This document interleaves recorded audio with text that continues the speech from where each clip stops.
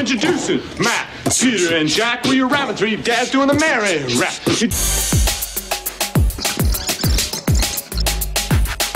Boy, you got rhythm.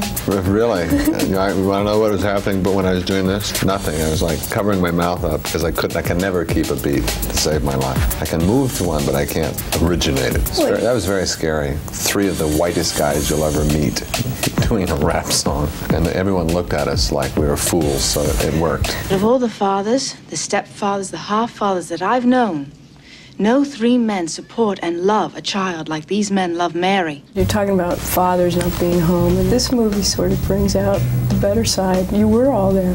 Right. I mean, it's the one thing in our life that is real, that does work, that in the film. And it's certainly Jack's one shot at a family. I mean, he's aware that he's so self-centered that he could not make it, you know, in the traditional family setup. He needs three fathers to round him out. So I think he's very aware of, I think that's the, you know, when the family's threatened to split up, that's his one shot at family. But you know what I like about him now? He's very much at ease with his insecurity. You know, he's, hey, this is me, take it or leave it, which is nice. I like that in this film.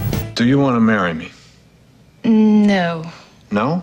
You're a wonderful man and a great father, but you'd be a terrible husband. Is that your favorite role, as being a father?